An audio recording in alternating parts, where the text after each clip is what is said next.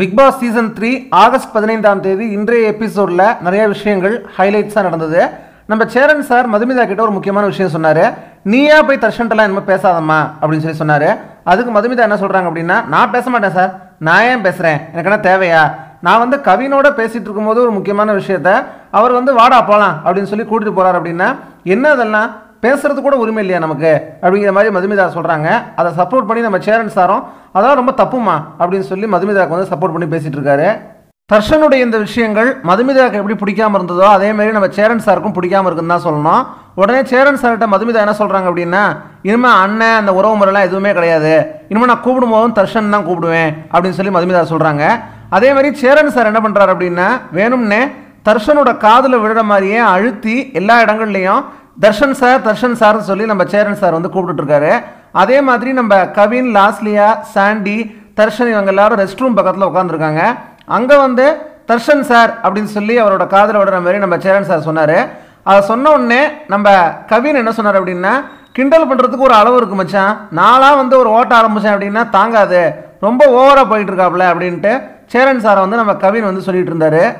வழக்கமாக ஹவுஸ்மேட்ஸ்குள்ளே எந்த பிரச்சனை மிகப்பெரிய ஹைலைட்டாக இருக்கோ அதே விஷயத்தையே டாஸ்காக கொடுத்து அந்த பிரச்சனையை ஊதி பெருசாக்குறதுல பிக் பாஸ்க்கு ஈடு யாருமே இல்லை. அதே மாதிரி ஆண்கள் தான் பெருசு, பெண்கள் தான் பெருசு அப்படிங்கிற பிரச்சனை பிக் பாஸ் வீட்டில் ஓடிட்டு இருக்கக்கூடிய இந்த நேரத்தில் ஆண்கள் பெருசா பெண்கள் பெருசா அப்படின்ட்டு இதையே ஒரு டாஸ்காக பிக் பாஸ் கொடுத்துட்றாரு. அதுலேயே நிறையா சப் டாபிக்ஸையும் பிக் பாஸ் கொடுக்குறாரு.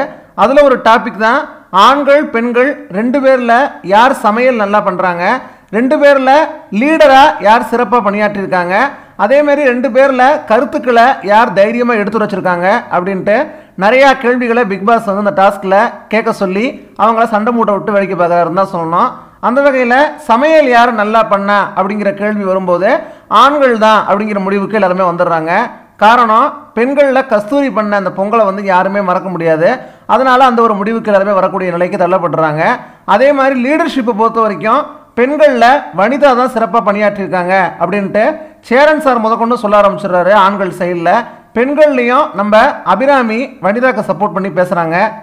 அதேமாரி நட்புக்கு யார் அதிகமாக முக்கியத்துவம் கொடுத்தாங்க அப்படிங்கிற கேள்வி வரப்போ நம்ம அபிராமி எழுந்து முகின் மேலே ஒரு குற்றச்சாட்டு வைக்கிறாங்க.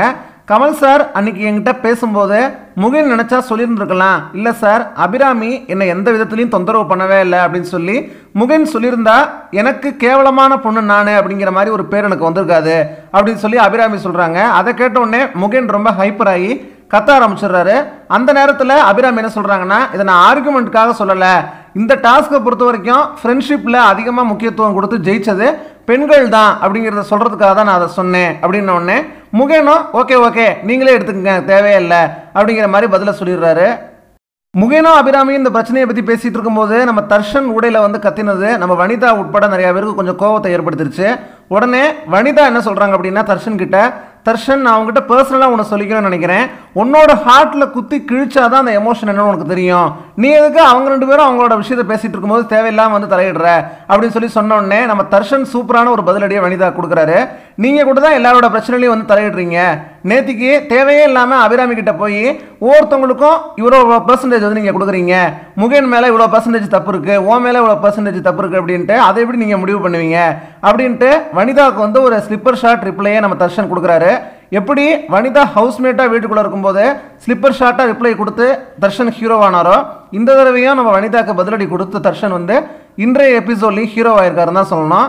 அதே மாதிரி நம்ம லாஸ்லியாவும் வனிதாக்கு எதிர்த்து தான் தன்னுடைய கருத்துக்களை வெளிப்படுத்துகிறாங்க. நீங்கள் சம்மந்தமே இல்லாமல் தான் நிறைய இடங்கள்ல ஆரம்பத்துலேருந்து கத்திட்டு இருக்கீங்க அப்படின்ட்டு லாஸ்லியாவும் ஒரு பதிலடியை கொடுத்துட்டாங்க. இது ஒரு பக்கம் இருக்குது. இன்னொரு பக்கம் நம்ம கஸ்தூரிக்கும் வனிதாக்கும் இப்போ ஒரு மோதல் ஆரம்பிச்சிருக்கு.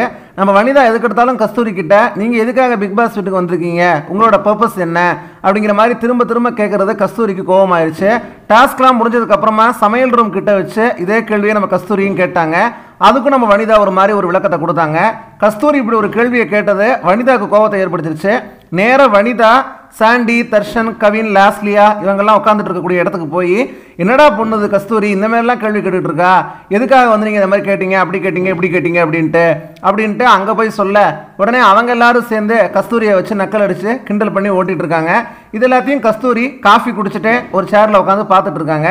அதோட இன்றைய எபிசோட் அப்படிங்கிறது முடியுது. அதே மாதிரி நம்ம அபிராமி முகின் இவங்க ரெண்டு பேரும் ஜெயிலுக்கு வெளியில் உட்காந்து பேசிட்டு இருக்காங்க. அப்போ நம்ம முகின் சொல்கிறாரு, நான் வந்து இன்னைக்கு கமல் சார் இருக்கும்போது சொல்லலை, ஏன்னா இன்னைக்கு எனக்கு தோணலை, மற்றபடி உன்னோட ஃப்ரெண்ட்ஷிப்பை நான் வந்து மதிக்கிறேன் அப்படின்ட்டு அழுதுட்டே நம்ம முகேன் வந்து சொல்கிறாரு.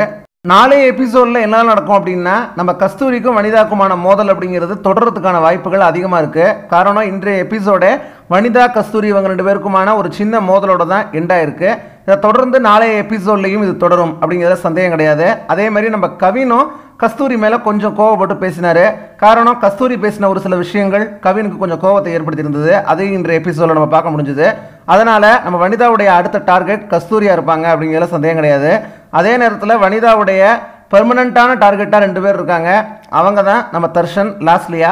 நீங்கள் இந்த விஷயத்தில் யாருக்கு சப்போர்ட் பண்ணுறீங்க, யாருக்கு அகைன்ஸ்டாக இருக்கீங்க அப்படிங்கிறத கீழே உள்ள கமெண்ட் பாக்ஸில் தெரிவிங்க. மேலும் இந்த வீடியோ உங்களுக்கு பிடிச்சிருந்தா லைக் பண்ணுங்கள், ஷேர் பண்ணுங்கள். இந்த மாதிரி பிக் பாஸ் சம்மந்தப்பட்ட வீடியோஸை பார்க்க உடனடி டிவி சேனலை சப்ஸ்கிரைப் பண்ணிவிட்டு பக்கத்தில் வர பெல் சிம்பலையும் கிளிக் பண்ணுங்கள். தொடர்ந்து பல்வேறு வீடியோக்களில் சந்திப்போம். நன்றி, வணக்கம்.